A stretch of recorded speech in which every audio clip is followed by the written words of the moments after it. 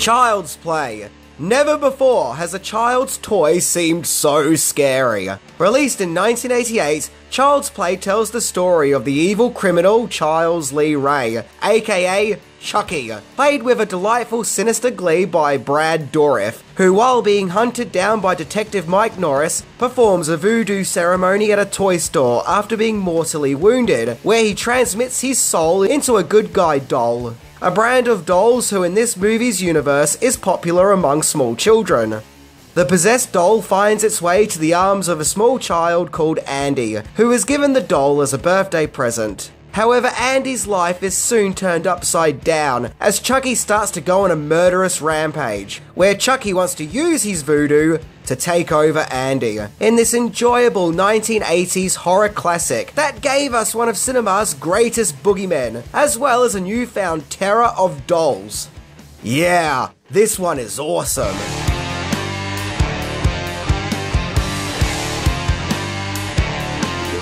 Yep, today we're looking into Chucky, your number one friend till the end, as we look into 10 things that you didn't know about Child's Play. So I'll stop talking now, and we check it out.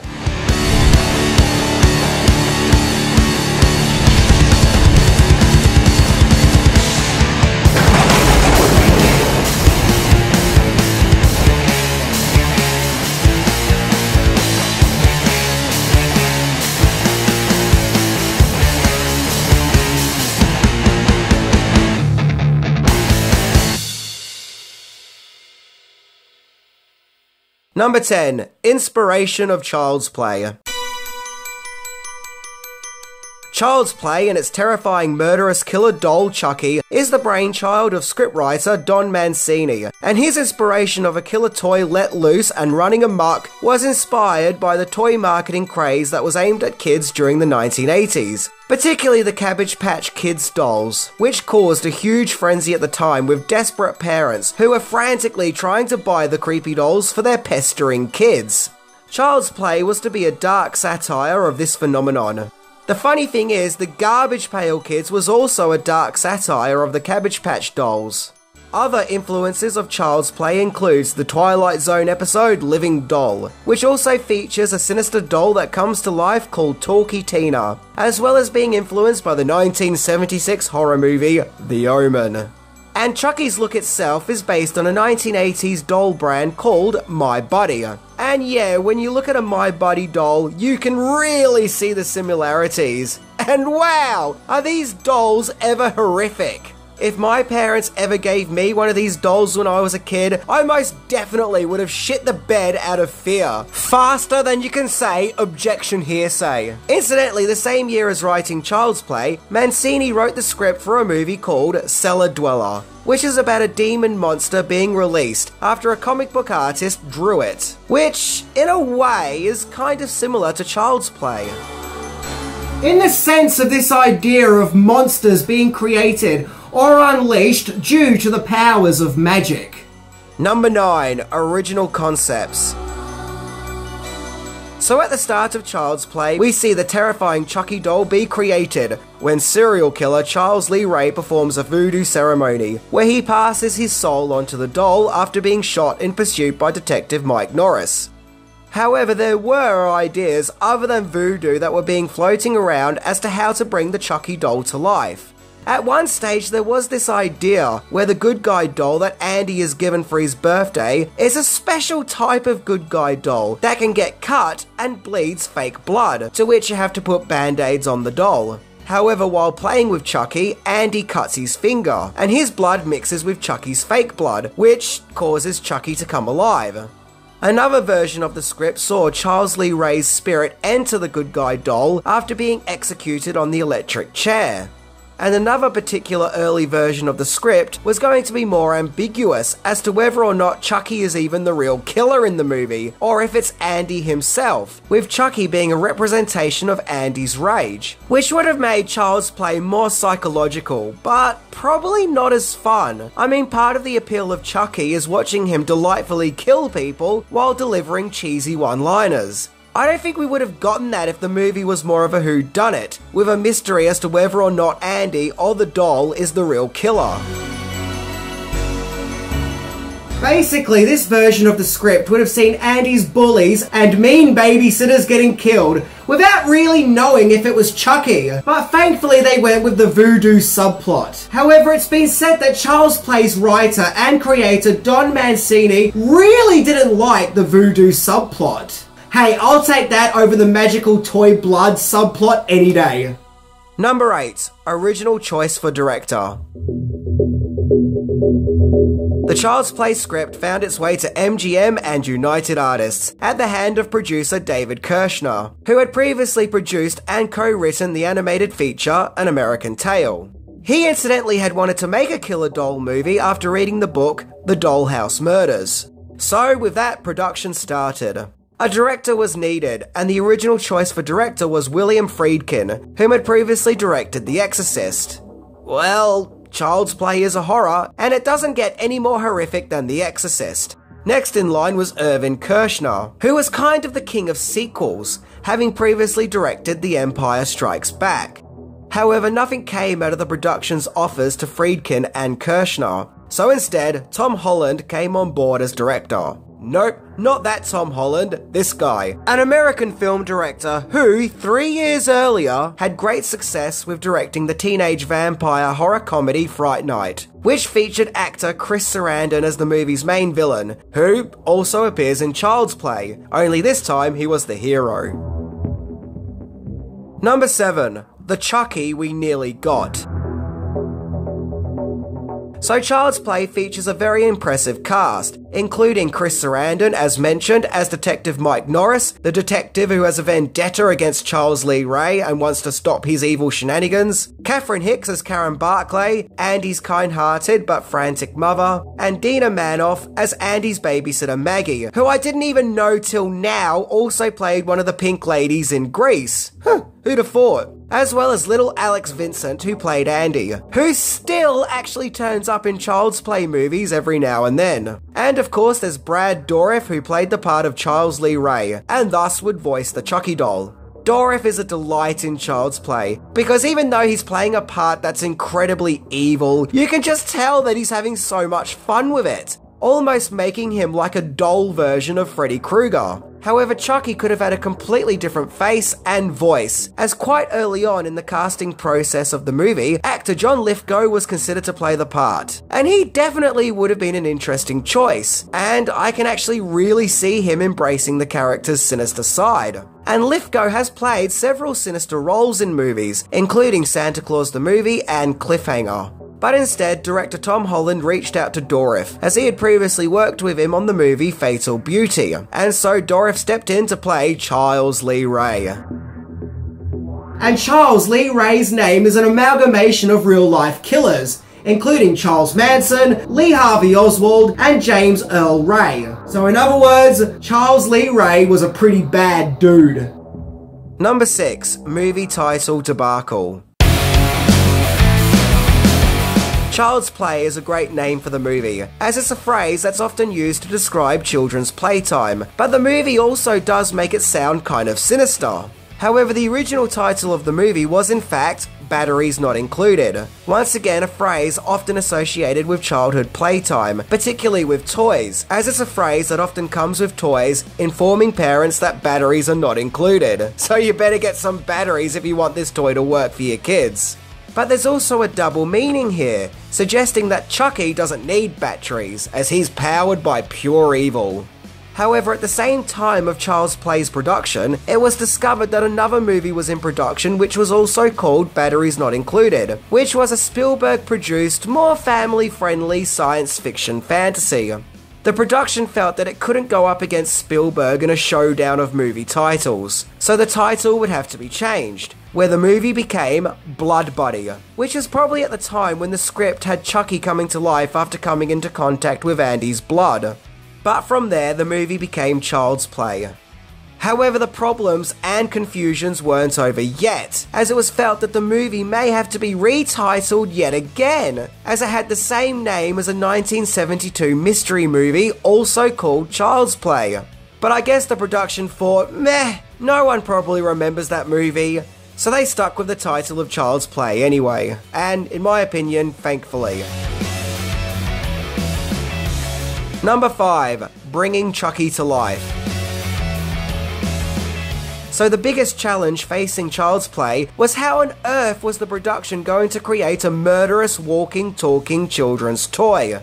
Chucky was actually designed by Kevin Yugger, who had previously designed Freddy Krueger's burnt makeup and would go on to create the Crypt Keeper from Tales from the Crypt. In fact, it is said that if you look closely, you can see that Chucky and the Crypt Keeper have the same eye props. Yep, they've got the same eyes. Incidentally, Yugger would go on to marry Catherine Hicks, who played Andy's mother Karen. Now, an electronic Chucky prop was created, which needed a staggering 11 puppeteers to operate and control, with each puppeteer controlling a different function that operated Chucky. Some scenes in the movie even featured actors wearing Chucky costumes, one of whom being John Franklin, whom had previously starred as a child villain in Children of the Corn, as well as Alex Vincent's real-life baby sister, yeah, the little sister of the boy who played Andy. And of course Ed Gale, whom had previously performed as Howard the Duck and a Dink in Spaceballs. And yeah, the crew actually set Franklin on fire, as well as drop him from 8 feet, which unfortunately caused a back injury. It's interesting seeing photos of the actors performing in a Chucky mask, as it looks kind of weird. I don't know, it kind of looks like what you get when you order Chucky from Wish. Okay, so we've covered the physicality of Chucky, but what about the sound of Chucky? Number 4. Chucky's original voice. So as we all know, Brad Dourif played Charles Lee Ray, and thus would also voice Chucky, and he does so with delightful dread and enthusiasm. Although Chucky could have had a completely different sounding voice, as when it came to recording Chucky's lines, originally Brad Dourif was unavailable to record Chucky's dialogue. So director Tom Holland felt that Chucky should have a more feminine voice, inspired by Reagan's demonic voice in The Exorcist, as well as having the voice mixed in with electronic overlays, like the Robbie the Robot toys, to reflect how toys with sound chips sounded back in those days. So actress Jessica Walter was brought on board to voice the plastic serial killer. And apparently, in an early cut of Child's Play, the voice of Chucky was actually voiced by Walter. However, along the way it was decided to change Chucky's voice, and thankfully they were able to bring back Brad Dourif, who recorded the Chucky lines, as it was felt that Walter's voice just didn't go with the character, and that it was also felt that test audiences also didn't like the voice. Which is probably just as well, as I couldn't imagine Chucky sounding any other way than with Dourif's vocal cords. Also, Chucky's non-evil toy voice was provided by child actor Eden Gross, who had starred in several popular sitcoms including Cheers and Married with Children. Number 3. Child's Play was considered very controversial and there was a push to ban it. Despite the fact that Child's Play is now considered a 1980s horror movie classic, right up there with the likes of A Nightmare on Elm Street and Friday the 13th, it wasn't all smooth sailing at the start. In fact, Child's Play was seen by some parent groups to be dangerous to society and should be banned, as it was believed that Child's Play would lead to children committing acts of violence. Despite the fact that the child in the movie, Andy, isn't, violent, but instead it's his doll that commits all the violence. And all you had to do was to actually watch the movie to realise that. There was even a huge protest at the entrance to the MGM studios for the movie to be blatantly banned, despite the fact that Child's Play is rated R and is not a kid's movie. I can actually remember being a kid and many adults, including my parents and friends' parents, really did not like Child's Play and actually did see it as something dangerous. My parents in particular thought that it was disgusting and ghoulish, and when my older sister rented it from a video store, they wouldn't even let the Child's Play videotape enter the house, like as if having this video in our home would be dangerous somehow.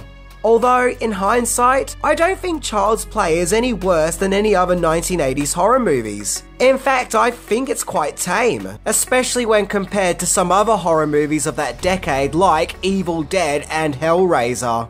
In my opinion, it's nowhere near as worse as, say, Poltergeist, which also featured scenes of a deadly doll trying to kill a kid. But no one was protesting for Poltergeist to be banned or found it dangerous to society.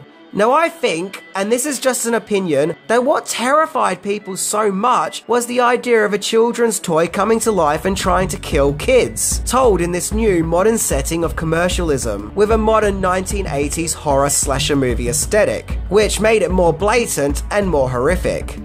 When we think of childhood toys, we think of childhood innocence, and maybe having that image be corrupted was just too much at the time. Something that is meant to make children feel happy and safe trying to kill people was just too much for the adult audiences. But, once again, that's just a guess. And sadly, the notion of Child's Play being too dangerous for public consumption would bleed into the third movie after a real-life tragedy. But that's a story for another episode. Number 2. Deleted scenes. There are actually tons of deleted scenes that didn't make it into Child's Play. Scenes that were removed due to disastrous screen tests of early cuts of the movie. In those early days, Child's Play's duration was 2 hours long, with 25 minutes being cut from the movie. Now, during the filming of Child's Play, there was supposedly conflict and clashes of creative directions. The movie's producer David Kirshner didn't want to see too much of the Chucky doll, and to create more of a suspenseful atmosphere, like Jaws and Alien. You know, the less is more approach. However, director Tom Holland had his own visions of how Chucky should be portrayed in the movie, and according to Wikipedia, he was against the cuts being made, of which caused him to leave the production. Some of these deleted scenes include a scene at the start of the movie, where Mike Norris is in disguise as a woman in order to track down Charles Lee Ray, as well as a scene where Andy shows Chucky his bedroom and explains that his father died in a car crash. A scene where the voodoo doctor performs a voodoo ritual in order to help a sick infant, and an entire removed subplot where Chucky befriends and manipulates a young girl called Mona. As well as an alternative ending where Andy kills Chucky by strapping a knife onto a remote-controlled car, which he uses to stab Chucky, and then squirts him in the face with some chemical agent that's in a water pistol, which causes Chucky to melt. There was even a deleted pop song that was intended to be used as Chucky's funky theme. However, this was rejected as it was felt that the song sounded a little too silly. And yeah, upon hearing it, it definitely does sound incredibly comical. So yeah, there was actually a lot removed from the first Child's Play movie, but who knows, maybe one day we will get a director's cut. Number 1. Cinematic Play. Despite its controversies, Child's Play was very successful, with it becoming United Artists' second highest grossing movie of 1988, behind Rain Man. Upon its release in November of that year, Child's Play would make over $44 million on a mere $9 to $13 million budget. Child's Play surprisingly also got pretty good reviews from critics, who found it to be a fun, energetic horror movie, with it being recognised as a scary modern take on the killer doll trope, but also a humorous satire of modern-day toy commercialism. So it was clear that Chucky was here, and that he was here to stay, and now Child's Play can grow and evolve into a mega movie franchise. Except for one problem. United Artists dropped Child's Play and ended attempts to make a sequel, as the company felt that there was no money to be made in horror movies, especially sequels to Child's Play.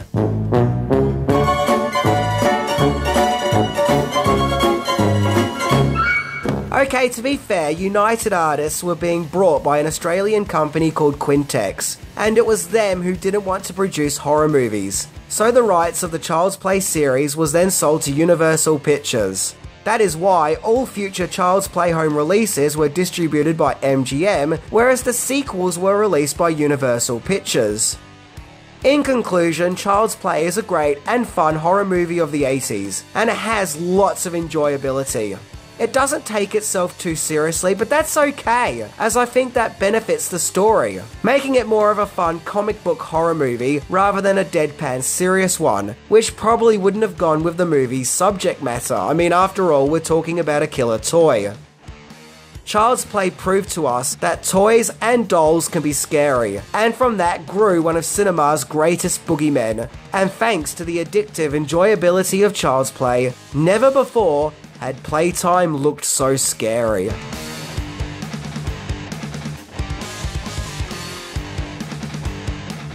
goes without saying that Child's Play has gone on to become a cult movie with tons of adoring fans all over the world, including this bald guy right here. So it's definitely time to get out your copies of Child's Play and give it another watch so we can all enjoy just how great this movie really is. Anyway, I'm Minty.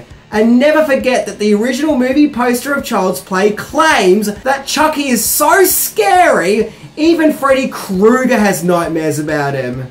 Whoa, that's a lot of scary, and that really is quite a claim to make. See ya!